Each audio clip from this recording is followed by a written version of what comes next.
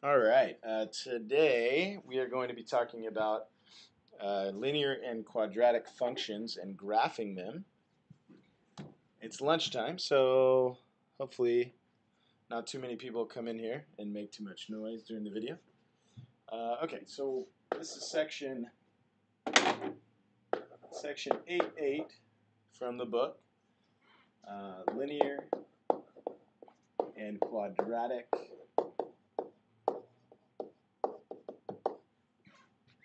functions. And we are going to be graphing them.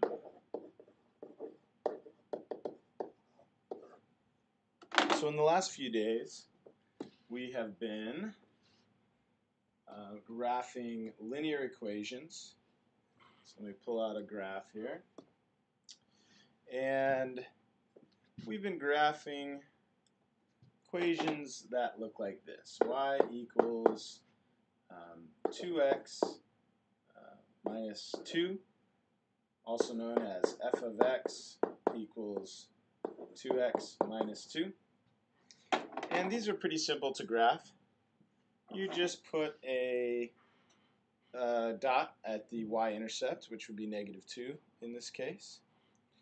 And then we slope. The slope is 2 over 1, or it could also be -2 over -1.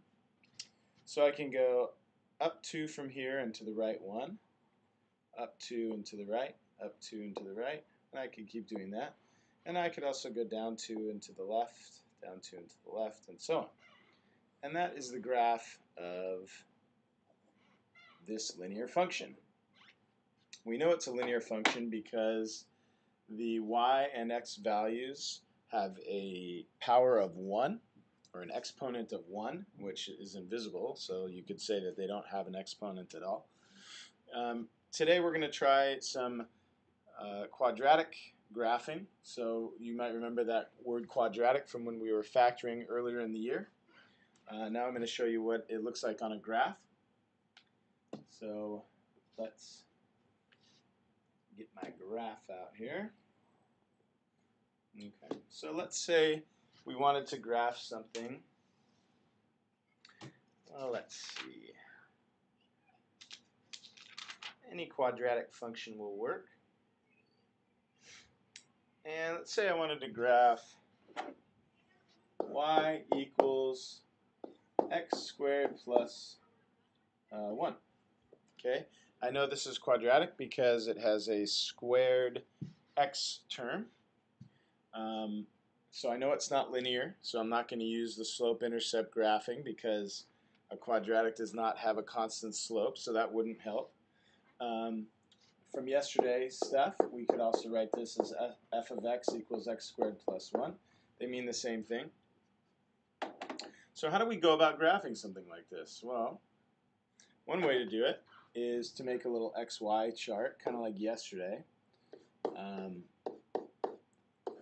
You could set it up like this, like we did yesterday, and just choose values for y.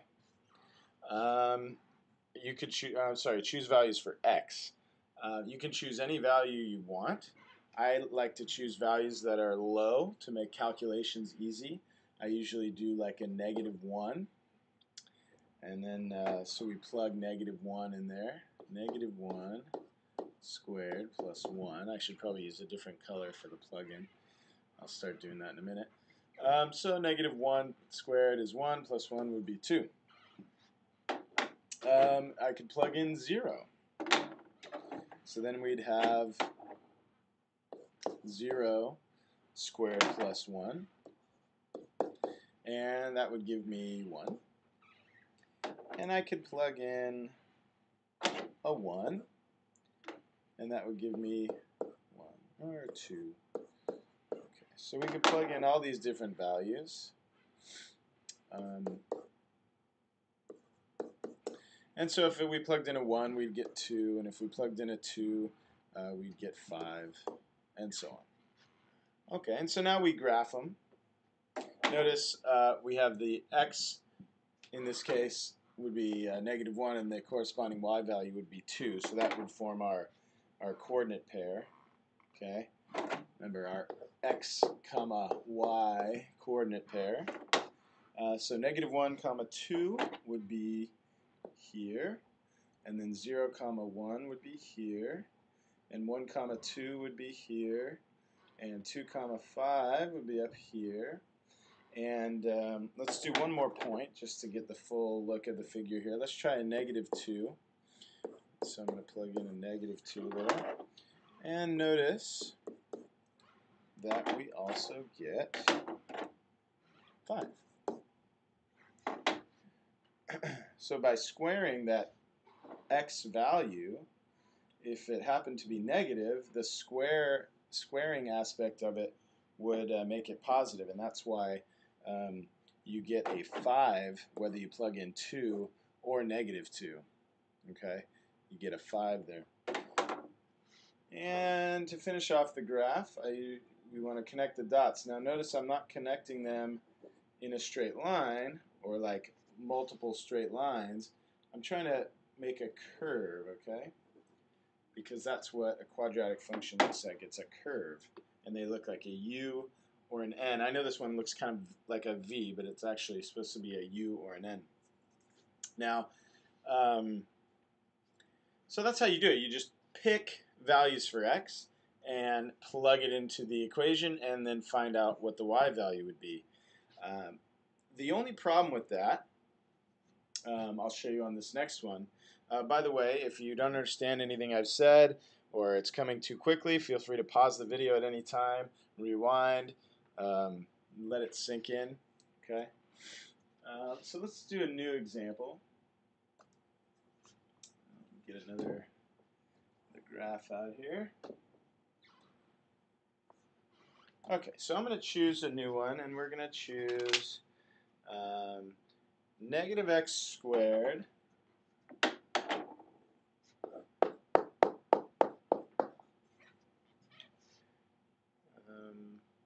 plus 4x plus 1. Alright, so there's the function I'm going to graph. And I'm going to do the same thing. I'm going to put my x values in here. I'm going to put the function. And then I'm going to put the y. Alright. So the x values, just like last time, let's choose these same ones. 0, 1, 2. And I'm going to plug them in. So I'm going to get a -2 squared, and a -1 squared, and a 0 squared, and a 1 squared, and a 2 squared, plus, and there's going to be a -2 there. Oops. Oh man. I'm kind of messing up everything here. Alright. So we got our -2. And I shouldn't even... Alright, I'm going to erase all that. Switching up these colors is making me make some mistakes here. We'll try to remedy that.